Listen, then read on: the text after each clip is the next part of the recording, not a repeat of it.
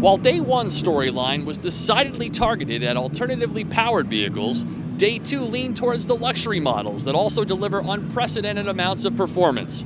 Hi, I'm Steve Hammis, and this is your Day 2 recap at the North American International Auto Show.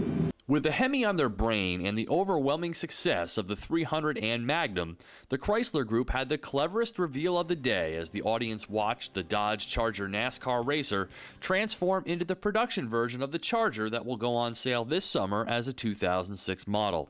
Built alongside its aforementioned siblings, the Charger will be available only as a sedan with either a 250-horse V6 or the bad boy 340-horse Hemi.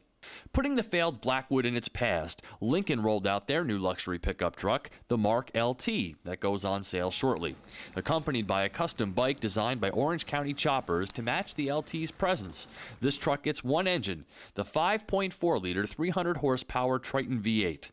But more importantly, the Lincoln Zephyr went from concept at the New York show last year to reality in Detroit this year.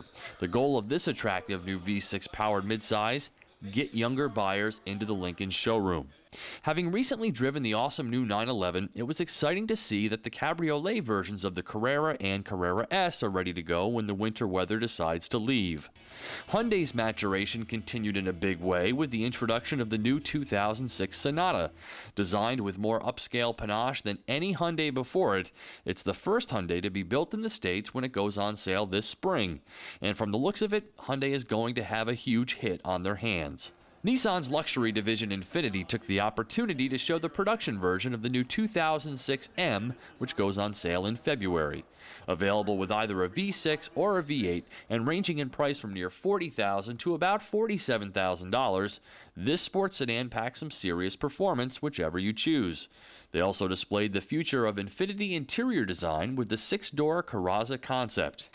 Along with the Sonata, another big hit of the day was the Honda Ridgeline pickup truck, which will house a 255-horsepower V6, automatic 4-wheel drive, and innovative features like the in-bed trunk. This 2006 model goes on sale in March with a price range of $27,000 to $32,000. This will be big, so go make friends with your Honda dealer today. Ford's premier automotive group was up next with impressive new models from Land Rover, especially the Range Rover Sport, which gives the company a high-performance, highly capable SUV with a new aerodynamic design and athletic looks. Dealers have been taking orders since November, sight unseen. Yes, it's that good. And for 2006, there's a new full-size Range Rover, the first significant update to this luxury SUV in 5 years. And for Jaguar, their advanced lightweight coupe concept is the car they say symbolizes the company turnaround. If so, they should thank Aston Martin for their design. Toyota's flagship sedan is all new for 05 and hits showrooms next month.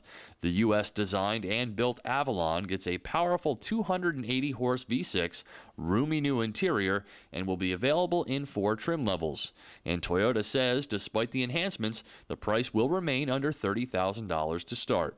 GM's final act of their 3-part play consisted of 2 big brutes: the new 500-horsepower 2006 Corvette Z06, the most powerful car ever built by GM, and the new race-inspired, supercharged 2006 Cadillac STS-V with a whopping 440 horsepower. With radically new styling, the Subaru B9 Tribeca SUV is the company's first real sport ute. Powered by a 250-horsepower Boxer 6 and available with 3 rows of seating, the B9 Tribeca goes on sale this summer as an 06 model. And lastly, Mitsubishi had 2 important production unveilings of their own. Getting back into the truck arena with the Dodge Dakota-based Raider with a V6 or V8 option and 4-wheel drive. And on the car side, the all-new Mitsu Eclipse is here. With totally new styling, the 2006 Eclipse will come in GS and GT trim levels, the latter with a 260-horse V6 and plenty of eye-catching features. I'll be back tomorrow for a wrap-up of Day 3. For Drive Time on Car TV, I'm Steve Hammis.